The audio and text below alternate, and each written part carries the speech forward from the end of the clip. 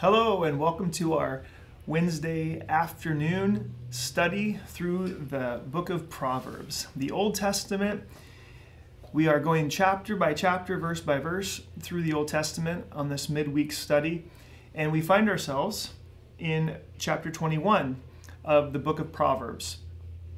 And I want to present just a few things to you right up front here so that you can kind of be mulling this over.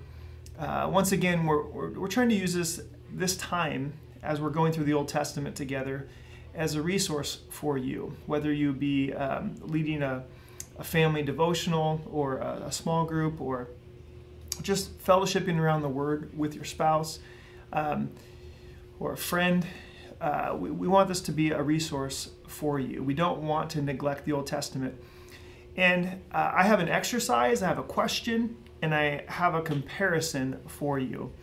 And this is really going to be kind of like a little journey with me through this chapter, how I like to study the Scripture. And hopefully that's going to be helpful to you. Maybe I can show you a few tricks that I use on blueletterbible.com to be of use to you. Maybe you already know these tools are available, and if that's the case, then that's great. But there's many people who don't realize what a powerful tool we have at our fingertips, on the computer, on our cell phones, even on tablets. We have access to a very, very powerful tool for Bible study. And if you're a Bible student, you really need to know about this. And so we're gonna jump over here to my computer screen, and the first thing I want us to have on our minds here is this exercise. So as we go through this chapter, do your best to look to Jesus. Do your best to look to Jesus in this chapter. Is there any reference that points to him? So there's the question. Is there anything that you can find in this chapter that points to Jesus? For example, in verse 1, we will see here in just a second, we see a king's heart is in the hand of the Lord. And to me, that just is a signpost to pointing to Jesus. Anytime I see the word king, I'm thinking, there's Jesus is a king. And so, anytime there is a reference that points to Jesus, jot it down, make note of it, talk about it, tell somebody, and run it by them. See if they agree with you. That's why we have this sign above my head here. It says, looking unto Jesus. That's sort of our church motto. And then here's a question for you to consider. Can you think of a biblical story that illustrates the phrase, right in his own eyes? We're going to come across a verse that is, it's verse 2, right after verse 1. That phrase, right in his own eyes. And then to consider it devotionally, asking yourself if inviting the Lord to search and to weigh your heart. So invite the Lord to search your heart, just like David did in Psalm 139 there. Search my heart, O Lord. And then finally, there's a kind of a fun and humorous comparison. Comparing and contrasting verses or lines of verses can be a very useful biblical study tool. And verse 9 and verse 19, you might just circle those two verses, and there's an interesting comparison that you might draw from those two verses. Okay, so we'll leave that for now. And I wanted to introduce here, we have Ezra behind the computer doing some technical production for us. We have Noah doing the switcher. And he's got a new tool today, switching to the computer screen that I'm going to be using here, so that's kind of fun. So I'll be talking to Noah throughout our time. And then, of course, we got Pastor Jim here as well. And Pastor Jim has got a very high-tech piece of clothing on. He's got an electric jacket on. And I'm telling you, I think it's glowing red right now. It has red lights on it. I don't think I've ever seen anything quite like it. So it's nice to have Pastor Jim here in the house. So let's open up with a word of prayer. Thank you, Lord, for these gentlemen who are with me, and as we are here to look into the scriptures, to peer into your revelation, that we might encounter you and that we would be transformed by the renewing of our mind, by the washing of your word. It's in Jesus' name we pray. Amen. Well, it's always a good time to be in the word. So here we go. Verse 1. It says, "The king's heart is in the hand of the Lord. Like the rivers of water, he turns it wherever he wishes."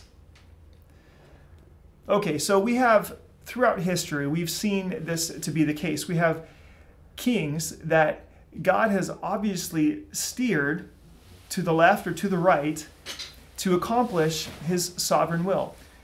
Some of the examples of those kings, you might think of a few, but we think of God kind of steering Pharaoh towards Joseph. And Joseph ends up being second in command under Pharaoh. And it took the baker and what was the other one? No, Ezra.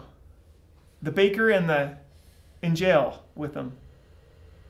Oh, we're all blanking. Oh, well, Pastor Jim just went to go get some coffee. So the baker in prison, the cupbearer, thank you. Oh, yeah. The cupbearer and the baker there, God used those prisoners to eventually steer Pharaoh to Joseph. We have examples like that. We have Cyrus, who God steers towards the blessing of Israel to return to rebuild the walls and to rebuild Jerusalem. And so we see examples of that. But when you think about a river, I've spent the last few years a lot of time on the Willamette here and the Yamhill River. And when you think about the river, it's constantly changing. And you can, the power of that water moving downstream, if it's redirected slightly, like if a tree falls or something, it can actually change the shape of the river. Over time, it gets windier and windier. If you see a stream that starts to erode a hillside, it just takes a little pebble to move that stream over to the right or to the left. And this is what God is doing. He can use circumstances. He knows how to accomplish his will. And I love that. And so I think that's what this verse is referring to. The king's heart is in the hand of the Lord. Even the king, I mean, not just the lowly peasant, but the king, right? We think of kings as being, in control. Well, God steers the kings. Like a river, he turns it wherever he wishes.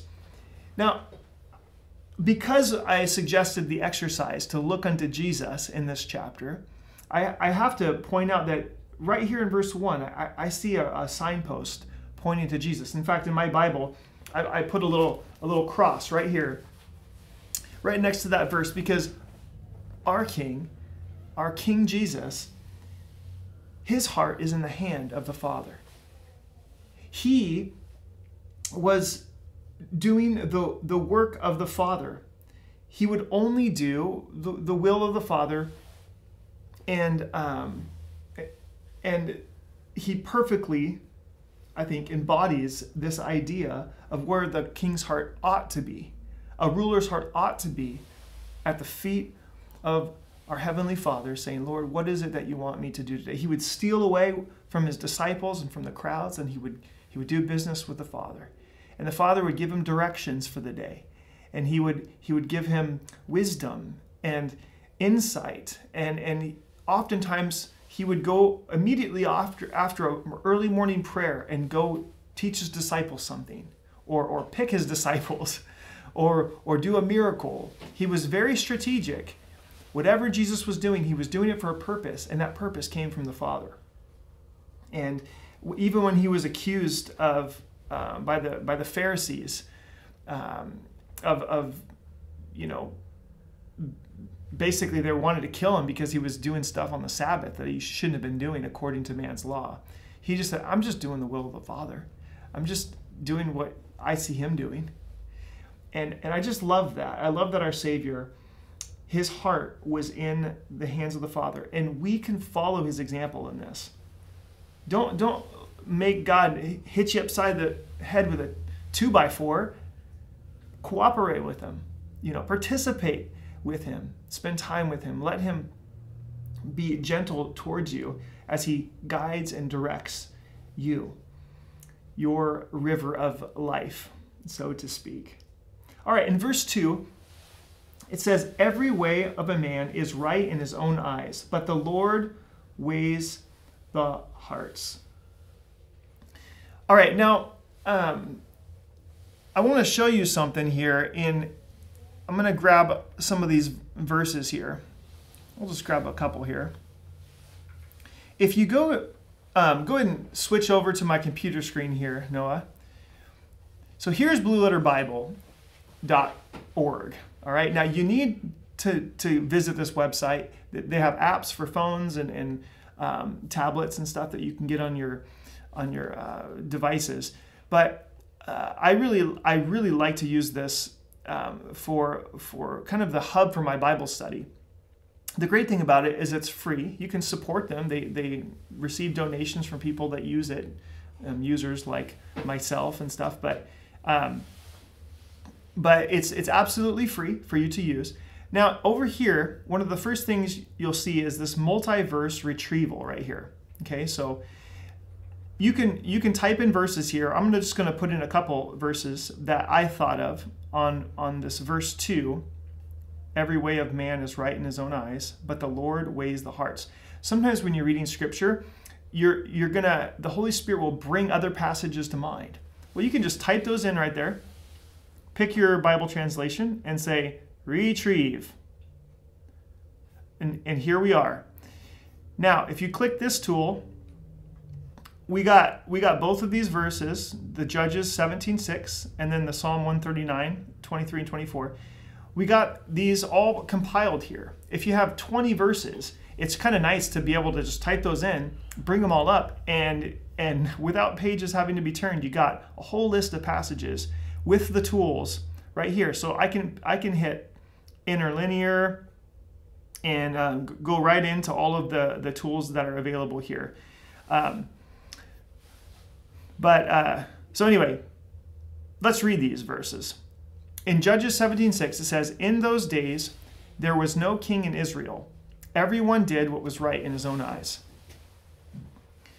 That is the theme of the book of Judges. Everyone's doing what's right in his own eyes.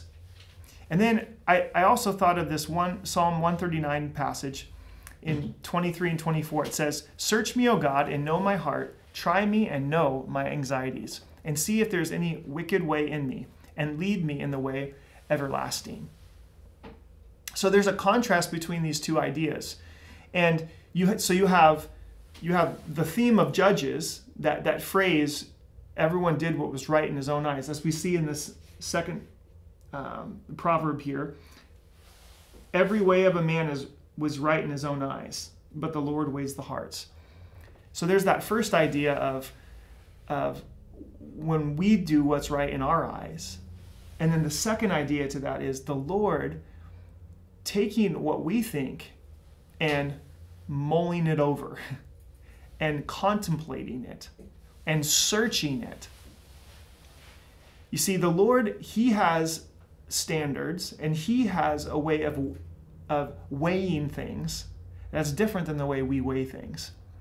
And we can think something looks good to us, but what's important is, what does the Lord think about that? And so you're going to find yourselves in one of those two camps. You're either going to be doing what's right in your own eyes, or you're going to be submitting to what you think is right in your own eyes. You're going to be submitting that to the Lord and asking him to search your heart, like the psalmist did.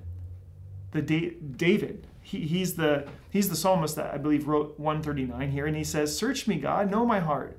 Try me and like test me, know all of my fears and my anxieties, and see if there's any wicked way in me. That is the posture of the servant of Christ. That's the posture of the disciple of Jesus. Hey, Lord, this is what I'm considering. Is it good in your eyes? That's what I'm concerned about. We see that throughout the book of Judges, we see the results of everyone's doing what's right in their own eyes. And it's not good. It's destructive. And it's death is where it ultimately leads to. Okay, so back to this passage here. I want to also point, as we're going, I'm going to point some tools here that I really like to use in Blue Letter Bible.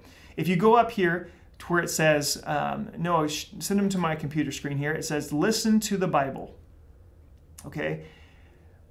This looks a little bit different on the phone, but they have the same tool on the phone, on your phone. So you click on Listen to the Bible, and I like to do New King James because that's what we consistently use as a church when we teach from. So I click on that New King James, and here we go. You got some options over here. You click on this, and you could say, I want to repeat this over and over again. I just want to hear this chapter. I'm going to be, driving in the car, or I'm going to be just sitting here and enjoying my coffee, and I want to hear this chapter as many times as I can. Just hit repeat. If you want to continue to go or continuous, you click that. So you can adjust the speed of it, but I'm just gonna have you listen to it at normal speed here. The plans of the diligent lead surely to plenty, but those of everyone who is hasty surely to poverty. Okay, so you got a guy reading the scriptures to you. If you're bedridden because your legs hurt or you're in the hospital, man, all it takes is a device like this, and you can just have someone reading scripture to you. That is such a delight and really a gift. Consider using that. Listen to the Bible feature right there. It's kind of hard to find if you're not looking for it. So make sure you check that out. Now, we're gonna be here. Let's just look at verse 1 here while we're at it. If you click on Tools or hover over Tools, look at all of these tools you got here. First one, interlinear. There are different views on this. There's the Septuagint. That's the Greek translation. If you want to stay in Greek, but if you go all the way to the end here where it says reverse inline, this is kind of a cool layout here. It just has it from the English, the way the New King James translated it in English, and it just lines up the Hebrew right underneath it. And you can even, down here you have the tenses of the verbs and everything. So right down here you can see, he turneth it. Let's click on that word. And you don't know how to say it, that's okay. You just Strong's H 5186. Let them say it for you. Nacheh. Nacheh. Nacheh. Second All right. entry. Now you know how to say the word. Natah. Natah. I like that version better. Natah. That's a lot easier to say. You can scroll down here. You got a word. You got all the biblical usage right here. To stretch out, to extend, to stretch, to offer, to bend, to turn, to incline. You kind of get an idea just by scrolling through there. You got Strong's definition. You got Brown Driver Briggs lexicon. You can scroll through that. But go all the way down. And what's really cool about this, as far as a word study, is it compiles every word in the Old Testament, that Hebrew word, in order from Genesis all the way through. And if you really want to bottom out on a word, you just read every single verse that has that word in it, and you will become an expert on that word. It's amazing just by reading all of the scriptures that have that one word in it. You used to have a concordance and look up every single verse. This makes it just super easy to do. There's so many occurrences that you got to click on several pages of these to get all the way through Malachi. All right, so that's the idea of the word study, and this is another view that you can do. So right here, forward, reverse, forward inline, and reverse inline. Those are the different views you have. So you got your Strong's number. That's how you click. That's where I just was. Then you have your English equivalent. You have your audio, and then you have your parsing right here. Okay, and if you want to learn, how to write that in Hebrew, there it is on the left. This is an extremely powerful tool, and I have been so blessed by devotionally. When you really want to, when you come to a verse that kind of jumps off the page, do a word study on the verb of that verse. It will bless you. If there's something that you don't quite understand, then start clicking and start digging. That it's a very powerful tool. So use that interlinear. I also want to show you, just real quick, the Bible translations. We have a lot of really good English translations, and they compile all of those without having to have 27 Bibles laid out on your desk. It looks up that verse in all of these translations and puts them right in front of you. And this is another really good way to study a verse. I'm finding that in the Proverbs, whenever I come to a proverb that's hard to understand, this right here is extremely helpful. When I read all of the English translations, it really gives me a better understanding of, wow, that's a really difficult idea to translate. I can see how they struggled with that. You'll have everything from like opposite meanings in some translations, and then you got to scratch your head and go like, well, which one is it? Proverbs in particular can be very difficult to translate.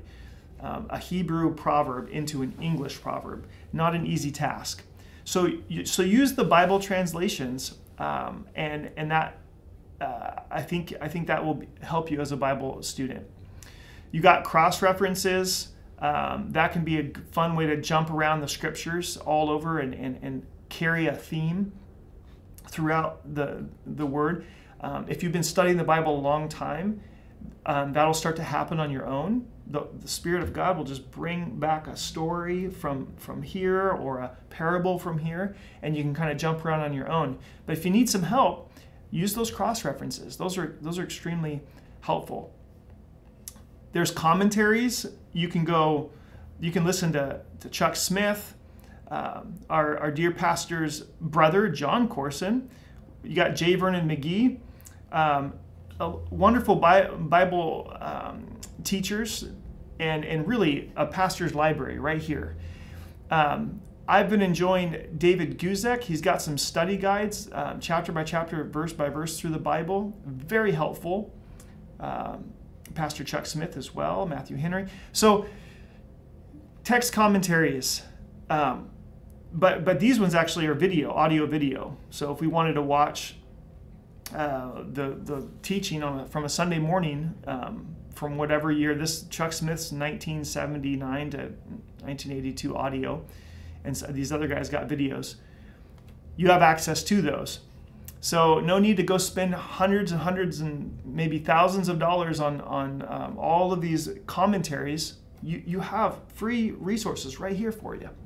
And then Bible dictionaries and miscellaneous. So you just need to know that these tools are available to you. And we can go ahead and come back here. Noah, I don't want them having to stare at my computer screen the whole time. So I know that was a little bit of a side trail there, but I really just wanted to cover some of those tools. If you've never seen one or two of those, if you didn't even know this website existed, I think it's one of the best things on the internet. So just sharpen your skills as a Bible student and get in there and dig around and start clicking and see what journey God takes you on. Okay. So verse 3, to do righteousness and justice is more acceptable to the Lord than sacrifice. So I don't know if you remember this story from 1 Samuel 15:22, but I'll go ahead and turn there. 1 Samuel 15. This story jumped to my mind as I was going through this, because Samuel says something very similar. He says, has the Lord as great delight in burnt offerings and sacrifices as in obeying the voice of the Lord? Behold, to obey is better than sacrifice, and to heed than the fat of rams. Okay, so this is spoken to Saul, who is blaming his people for his own disobedience. And Samuel instructed him to not take the I'll just read it. Verse 20. Verse 17. Samuel says, when you were little, in your own eyes, were you not head of the tribes of Israel, and did not the Lord anoint you king over Israel? Now the Lord sent you on a mission and said, go and utterly destroy the sinners, the Amalekites, and fight against them until they are consumed. Why then did you not obey the voice of the Lord? Why did you swoop down on the spoil and do this evil in the sight of the Lord? And then Saul says, well, I actually was obedient. It was just the people that the people took of the plunder and the sheep and the oxen. But we did this so that we could sacrifice it to the Lord. And that's when Samuel says, you know what? It's better just to obey. It would have been better for you just to obey the Lord's voice than to presume that a sacrifice that he didn't ask for would be better than just the obedience. Just trusting him, just obeying him. So there we have a repetition from that narrative right here in the Proverbs. It's just better to do righteousness and justice than to, put on this religious external behavior. God would rather you to have that clean, the pot clean on the inside, not just shiny on the outside and all dirty on the inside. I don't want a dish that you cooked for me if it was a dirty dish on the inside and it was all polished on the outside. Who cares about the outside? I want to know, is it clean inside? And that is what the Lord is looking for. He's looking for clean hearts. And the other Jesus says, if you clean the inside of the pot, then the outside will also get clean. First things first. And I was led by that verse to that narrative, and I really appreciate that story. We are it's easy to be tempted to kind of do the Christian, to talk like a Christian and to do Christian things without the real intent of the heart being there. Whether that be as we worship and sing songs, whether that means we're begrudgingly opening the Bible, or we're doing it because we want to meet with the Lord, or we're saying a prayer out of rote, or we're saying a prayer because we want to speak to the Lord. It's a very different thing altogether. So just keep that in mind from that proverb. Verse 4, a haughty look, a proud heart, and the plowing of the wicked are sin. The plans of the diligent lead surely to plenty, but those of everyone who is hasty surely to poverty. Again, there's a comparison and contrast there. Diligence, compare and contrast that with hasty. And then plenty, compare and contrast that to poverty. Which one would you rather have? Well, be diligent. That leads to plenty. Verse 6, getting treasures by a lying tongue is the fleeting fantasy of those who seek death. Verse 7, the violence of the wicked will destroy them because they refuse to do justice. The way of a guilty man is perverse, but as for the pure, his work is right. His work. There was one that was pure, and there was one that did the work, and that work was right, and that was the work that Jesus did on the cross. His work. That's what we look to. We look to the cross. Verse 9, better to dwell in a corner of a housetop than in a house shared with a contentious woman. So maybe circle that verse. We're going to come back to that. in a little bit. Verse 10, the soul of the wicked desires evil. Desires evil. Do you find yourself desiring what's evil? You don't want to desire what's evil, but you desire it. Well, the soul of the wicked desires evil. His neighbor finds no favor in his eyes. When the scoffer is punished, the simple is made wise. My iPad here is annoying me.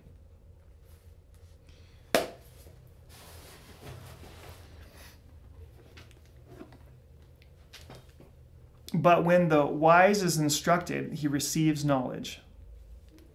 The righteous God wisely considers the house of the wicked, overthrowing the wicked for their wickedness. Verse 13, whoever shuts his ears to the cry of the poor will also cry himself and not be heard. Kind of what goes around comes around. Verse 14, a gift in secret pacifies anger, and a bribe behind the back, strong wrath. So there you have pacifying anger and strong wrath. Even giving with a bad motive works. Even when you're generous with a bad motive, that actually works to pacify. How much more would generous giving pacify anger when it has good motives? And then verse 15, it is a joy for the just to do justice, but destruction will come to the workers of iniquity. A man who wanders from the way of understanding will rest in the assembly of the dead. Verse 17, he who loves pleasure will be a poor man. He who loves wine and oil will not be rich. We're talking about that desire, and this speaks to that the hedonist or the materialist. They desire just give me pleasure. Just give me the wine, just give me the oil, and that's the end within itself. Is I just want the stuff. Now, if we jump down to verse 20, we see a different kind of treasure and a different kind of oil. We're going to jump down to 20 there. It says, there is desirable treasure and oil in the dwelling of the wise. And I would suggest that maybe that treasure and that oil might be the word of the Lord and the Spirit. That combination of the word and the Spirit is a powerful combination. And that's the one who is wise. There's a desire for the word, and they are living in the Spirit. But a foolish man squanders it.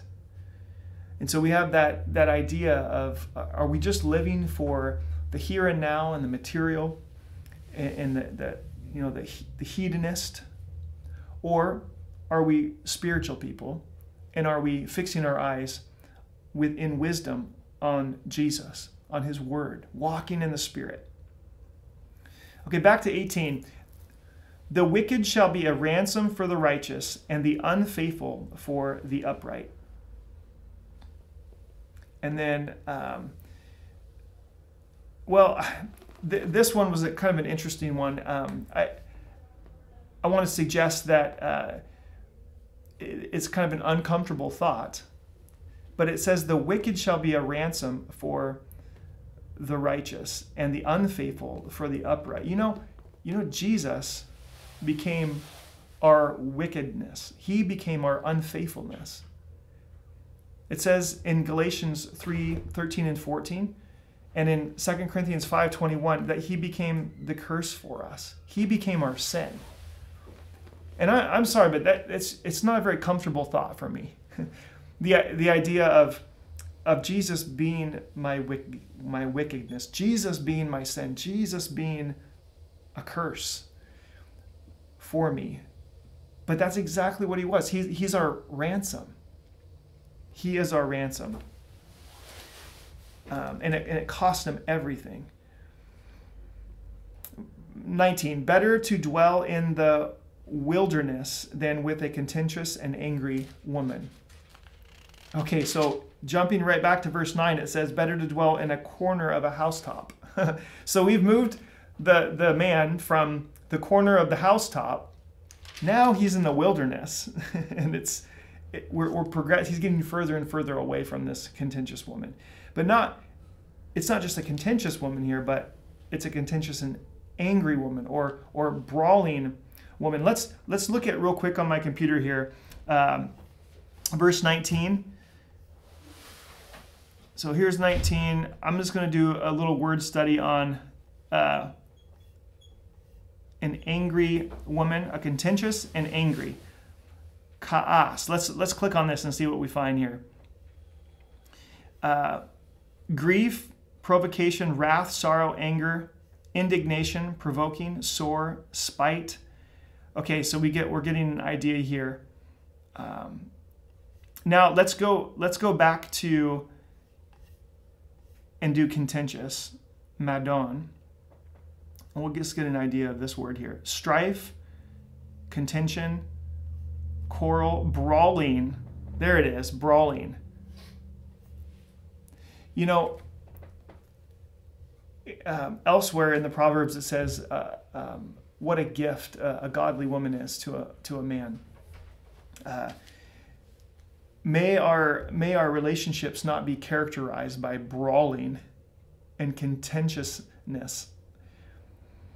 It says up above, we just talked about the idea of a gift in secret pacifies anger, and a bribe behind a back, strong wrath. Just that disarming of giving people grace. Look at verse 22. A wise man scales the city of the mighty and brings down the trusted stronghold. You know, whether it be in a relationship with your spouse or a relationship with your children, the wise person disarms their spouse or disarms their children with grace and with wisdom.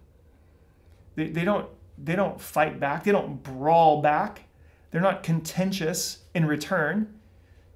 But when there's a wall, the wise man scales the city of the mighty and brings down the trusted stronghold with wisdom.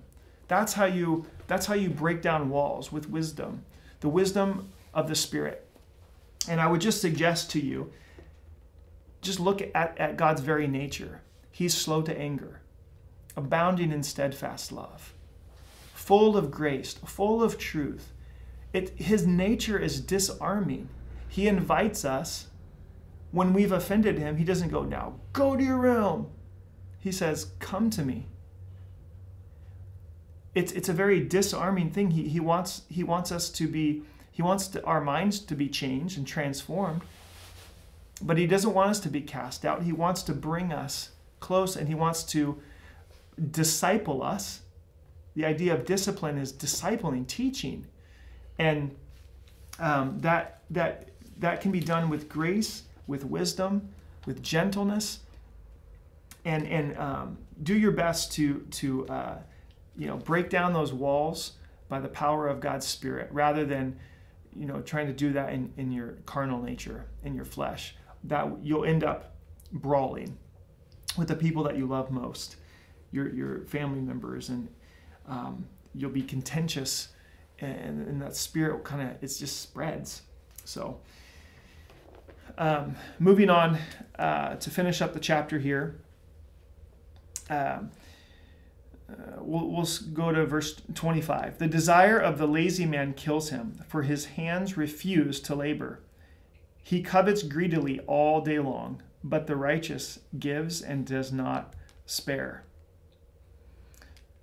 It basically says, don't be lazy. Work towards your desire. Desire is one thing. Oh, I really want to be, a successful violinist. Well, you got to work. You got to practice. You got to get a violin, and then you got to spend hours a day practicing if you want to become a really good violinist. The desire doesn't get you anywhere unless you actually work towards that desire. And it'll rob you, it'll steal from you if you just have desire that goes unmet.